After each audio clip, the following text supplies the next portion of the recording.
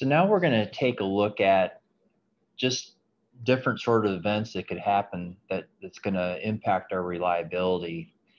And there's a lot of different things we could be looking at here. We're going to be kind of focusing more on looking at overhead lines and overhead equipment because that's where most of the action's at. Just talk briefly about underground, but there could be issues with any item out in the field like circuit breakers or surge arresters, insulation, etc. But I have to say that primarily you're going to have reliability issues with feeders, overhead and underground. So when we're talking about overhead, there's just a lot of exposure here because this is just out in the open. It's not covered or anything. And so as far as things we have to be concerned about, you've got obviously trees. You could talk about other vegetation like vines. Lightning would be another issue. You can have animal contact. You can have people running into poles, so you can have traffic accidents. And if we're talking about underground, we could have, say, construction personnel actually dig into cables. So a lot of things could be happening here. As far as events associated with trees,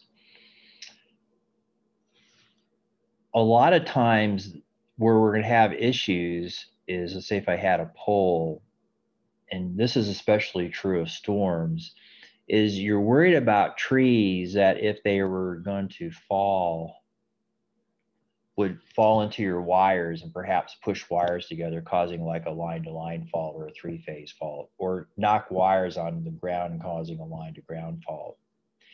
And so not only are you worried about branches getting into the overhead, but you're also worried about, well, maybe if the wind's high enough, it could actually cause the tree to snap and fall into the line. And so when utility personnel talk about danger trees, they're talking about trees that might not be contacting the wires, but if they were going to topple, would actually get tangled up in the lines. The other thing that trees do is they make it easier for animals to get onto overhead. And so they can kind of indirectly cause issues with that. And then if you just had trees actually growing into the wires, they could actually push the wires together, which is why we do tree trimming, right? And so you see utilities usually go out and do kind of extensive trimming every so often, like every 2 to 4 years, to keep the branches out of the lines. Now you can have some issues due to tree branch contact, and people a lot of times think that, you know, if you have overhead and if you have like a tree and a branch contacts the wire, that this is really what causes a fault to occur. Actually, this path right here is pretty high impedance. And so again, it's usually more involving a branch falling into the wires as opposed to just like what seems like might be a path to ground.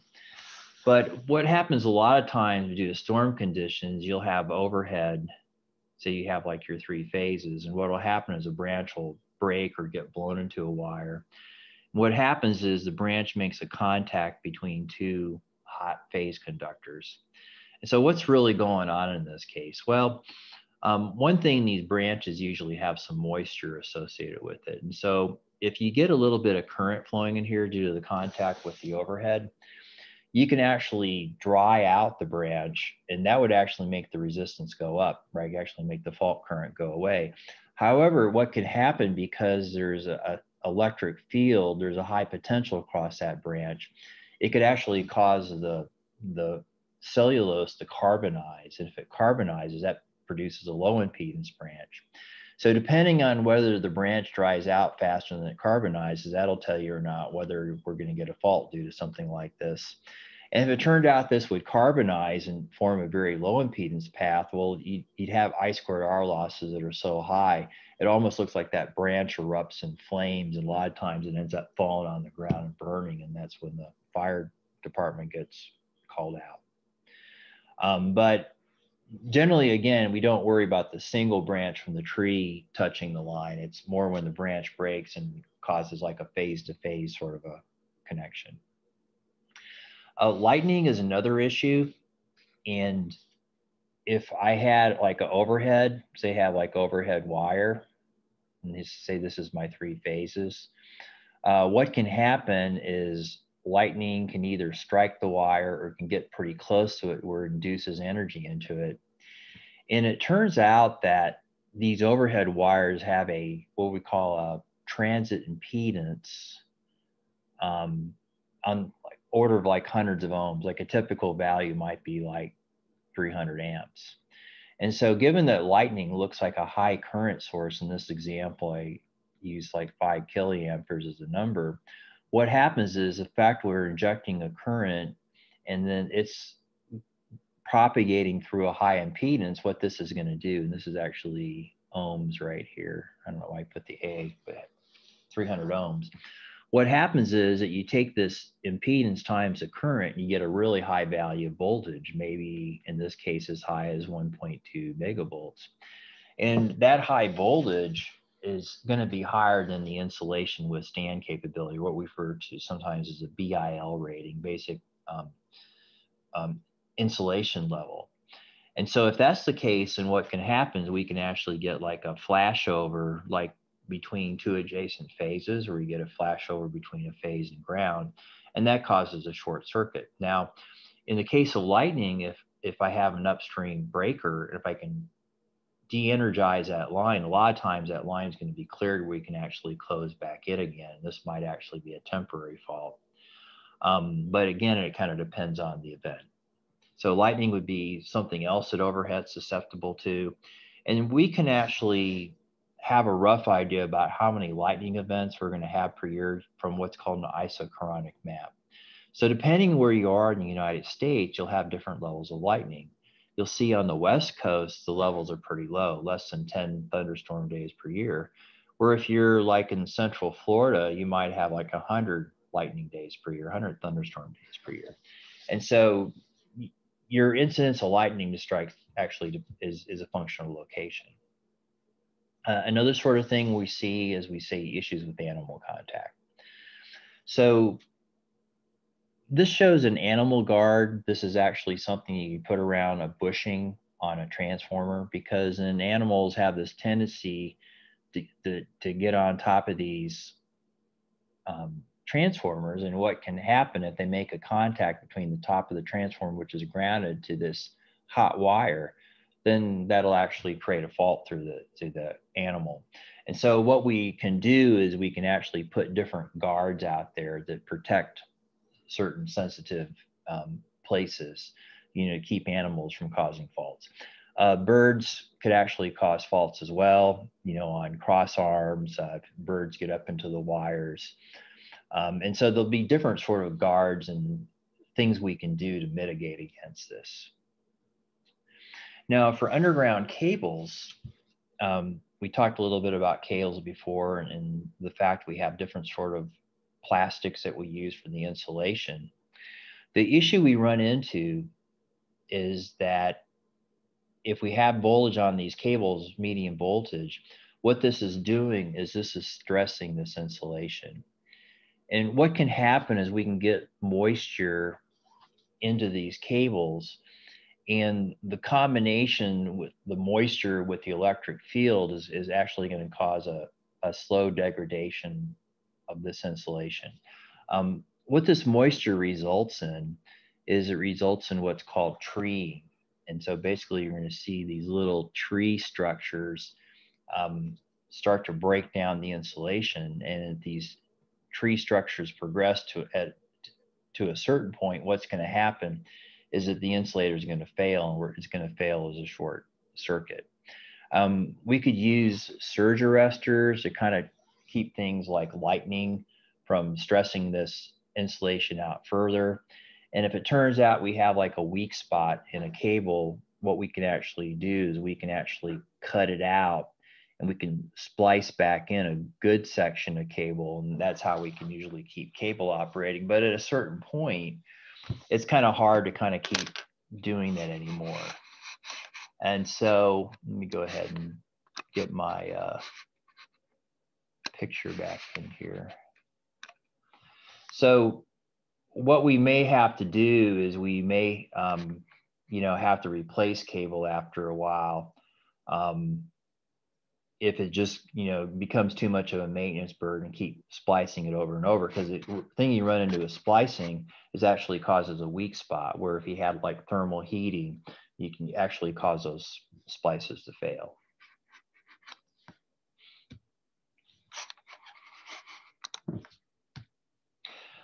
One thing about cable is that the insulation loses strength over time. And this is shown on the log scale here on the horizontal axis, where this is log in years. And eventually a cable is going to fail.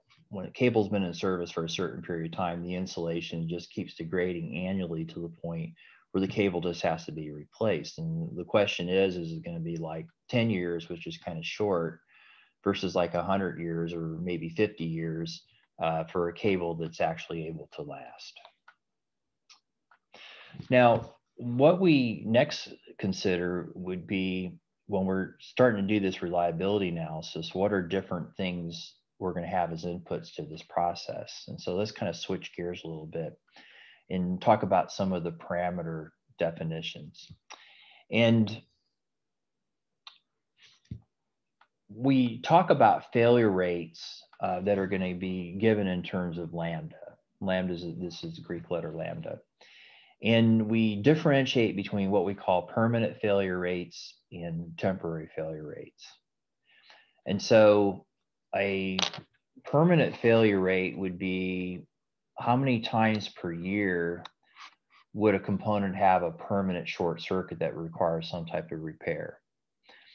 Sometimes this is in terms of failures per year per kilometer, if we're talking about like overhead cable, or failures per year per mile, if we're talking about overhead or underground. We would use a subscript P on here to note this is going to be a permanent failure rate, where if this is going to be a temporary failure, say something caused by lightning where we can clear the fault and reclose, that would be a temporary failure. And again, this is going to be times per year this would actually happen.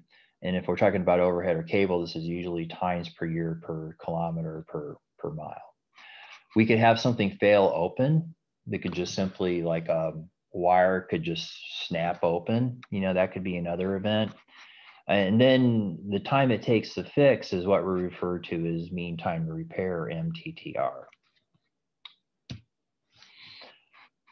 When we're talking about switching and opening and closing switches in order to restore service, that's going to be like a mean time to switch, MTTS. And we'll see this in some of our examples later on, where this is the time it takes for a crew to get out into the field, find the location, and operate the correct switch. If it is an automated switch, and this time could be pretty short, it could maybe just be on the order of a minute or so. But if it takes a crew to get out into the field, this is going to take, you know, maybe like an hour. We're going to have the possibility that some equipment may not work. And so if we have an automated switch, maybe the automated switch doesn't work. And so there's going to be a probability of operational failure we can consider. And then if we have scheduled maintenance, this might interfere with our response to events. And so there might be a scheduled maintenance frequency where we have to take a line out of service every so often. And there's like a time to maintain that, which is an MTTM term. Okay, we're not going to be in this class getting into these maintenance events, but if you were really trying to look at this for really complicated systems, this is something you might need to consider. So the failure rate is a lot of times defined by what we refer to as a bathtub curve. And usually what we would be assuming is we would be assuming that there's a break-in time. And during the break-in time, we first install the component, it could be more susceptible to failure because maybe there's like a manufacturing defect. And after a period of time, then this stabilizes down to kind of a flat or a constant failure rate. And this is normally what we assume in our calculations. And then when the component starts to wear out, then the failure rate starts to increase with time till eventually you do get the failure. So this is a bathtub curve because it's got kind of like the shape of a bathtub. It's kind of a common phrase. And so we usually use bathtub assumptions in coming up with failure rates. Now, a failure rate, if you want to get into some of the math on this, we would actually model this as a random variable with what's called a probability distribution function. And usually we kind of assume an exponential curve in this case, but this is based on having this constant failure rate of lambda. So we're assuming we're at the bottom of the bathtub curve. So if we have an exponential function, this lambda is a function of time, it's just a constant value. And the probability density function is going to be lambda times the exponent to the minus lambda t power. And so if we integrate this term, what this gives us is this is what we call the cumulative distribution function, which gives us the probability of failure as a function of time t. And so if I integrate this curve and I get the cumulative distribution function, this is going to be 1 minus exponential to the power of minus lambda t. Now, what does this say if this is the probability of having the failure as a function of time? Well, what this says is eventually as time goes to infinity, as time becomes large, then basically this term keeps dropping. And eventually we're going to get a failure, right? With the failure is denoted by a 1. And so everything's going to fail eventually. It's just a matter of in what time frame. So we have different sort of rates we can assume for overhead versus underground versus transformers, whatever. And these are some tables from Richard Brown's book that I have as a reference. It's a book on electric power reliability. And what he did is he went through different references and just kind of pulled information from different references to come up with a table that could be used for reliability analysis. And so he's got this for overhead lines. He has this for transformers and switches and things like that, where basically what he found out was that for primary feeders, usually the reliability varies from 0.02 to 0.3 events per mile, per year per mile. Okay, so these are per mile. Where the time to repair varies between 2 and 8 with a mean value of 4. So this is kind of where I come up with a lot of these numbers from in my examples is, you know, it would take on the average from the industry literature about 4 hours to repair. And these numbers differ depending on what sort of equipment we're talking about, but mostly in this class, we're going to be concerned with overhead. You'll have a similar table for underground. So note that the failure rates on the low end are pretty low, right? But then on the high end, it can actually get pretty high because if you have wear and tear, these cables can actually start to fail quite a bit, right? And then the time to repair you'll see is a lot higher because we actually have to send a crew out there and take the bad section of cable out and wire around it. And then finally, for substations, you know, these numbers would be really low, but the time to fix it would be really high. So if you have a problem in a substation where a substation transformer fails, it could take quite a bit of time to like get a new transformer installed, if that's going to be the case. But fortunately, these substation events are actually pretty rare, even though the time to repair is actually going to be pretty high. All right. So what we're going to want to do is take these numbers like lambda, mean time to switch and mean time to repair, and do some analytical operations on these. And what we're going to do is what's called predictive reliability analysis. What we're going to do is we're actually can predict based on these numbers what type of events I could have in a given calendar year, right? And what this is going to be used for is to try to find ways we can improve on our reliability. And so once I had a predictive way of modeling this, then if I wanted to redesign my system, I could see what impact it would have on my indices. If I've got bottlenecks, you know, that are going to be impacting reliability, I could do some things around that. I could be looking at specific projects for improving reliability. And what this gives me is if I have to spend so much money I have to spend X amount of money, I could determine using the predictive reliability analysis, then what would be the expected outcome Y, right? And then I could use that for doing cost benefit analysis.